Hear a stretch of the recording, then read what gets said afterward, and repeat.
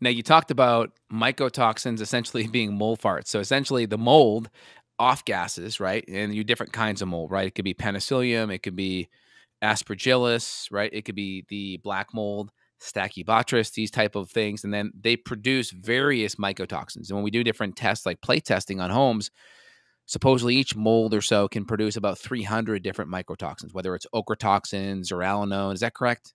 Yeah, which is crazy because we can only test for a very, very small amount on the urine. So really, we're trying to just look for some evidence of this bonfire. We're looking for the ashes. Oh my God, there must have been a fire here. This big mold exposure. We're Hmm. only looking at the tip of the iceberg. So, yeah, you're right. Our testing is good, but it's still very primitive compared to the amount of mycotoxins that are being produced.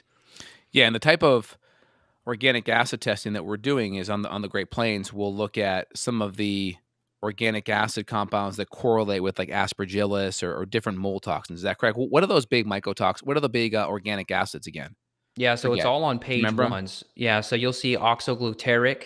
Yep. You'll see citric acid can be high in a fungal overgrowth too. Hmm. So it's all page one. Oxoglutaric, you got hydroxybenzoic, which is related to bacteria. I could pull up an O, but in general, it's just page one. It's typically numbers 1 through 18. If you see any big red flags on that, you either are a combination of a bacterial overgrowth, specifically a Clostridia problem, and or candida or fungal colonization. And the lab indicates this. So tartaric acid would also be on there. Carboxycitric acid is also on there. So in parentheses, you'll see under these organic acids now, which is great because this has improved over the years that you and I have been running these labs. It now says aspergillus. So on number 6, which is tartaric acid, under number 6, it'll now say aspergillus.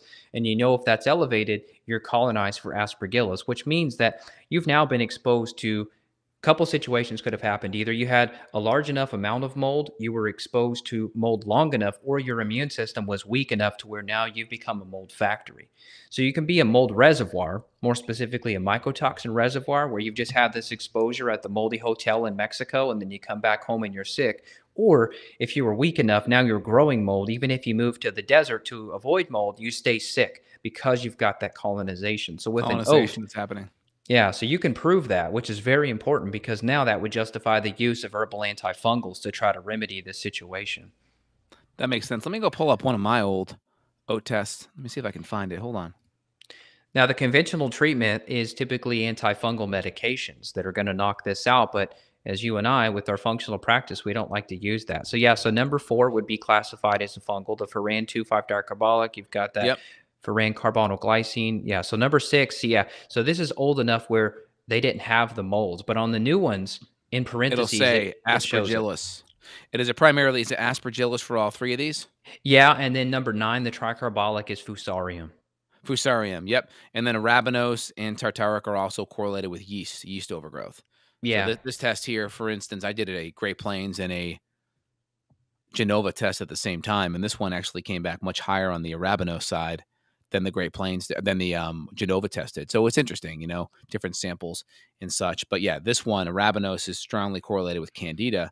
But then I you just have ran what my oat. I've got candida right now too, so I'm on a protocol right now. I just to ran my knock it oat down. recently. Yeah, I showed up with Yeah, candida, and I want people to know because you were a speaker on the event. It was called the Candida Summit, which I ran like correct. 5 years ago, and we had like 30 people talking about it. And I could look back, but I tell you, I don't think anybody had made the connection here, which was the mold candida connection back then.